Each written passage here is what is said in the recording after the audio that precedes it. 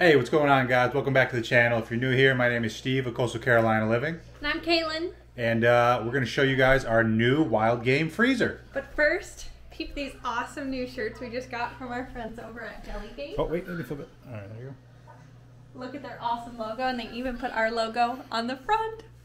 They just got their new website built with all their new baits, so we're going to drop that in the link under the description. So go ahead, check them out, order some baits.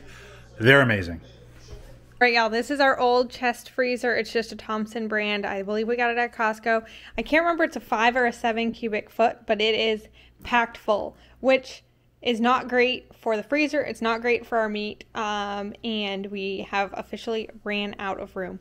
So we treated ourselves on Black Friday to a new freezer at Costco, and we now have this stand-up stainless steel front 11 cubic foot freezer, and it has so much room. So we got some stuff to get it all organized. We're gonna get everything kind of switched over, and then we'll show you our game freezer. All right, so we have 4 shelves on our freezer. So we went ahead and got ourselves 4 storage baskets so that we could try to keep everything, try to keep everything organized while it's in there. So we're gonna go ahead and fill these up. All right, y'all, we are now at the bottom of our freezer. We've got it all cleared out. So let's show you how we have the new one organized.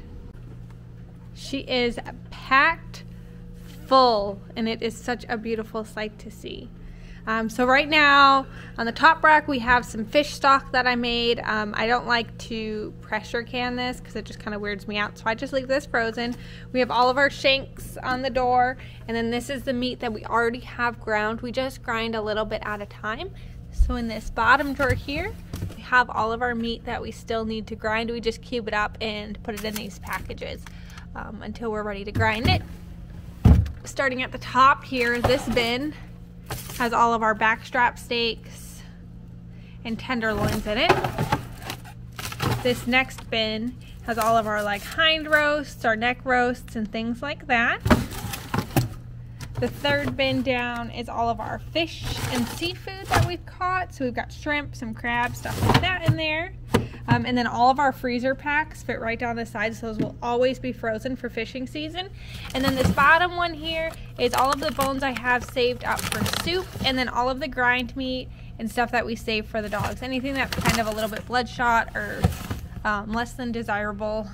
The liver, the heart, all that stuff we grind up for the dogs, and they love it. So this is our new freezer setup for the year. We're super, super, super pumped. Let us know how you guys like to organize your freezers in the comments below.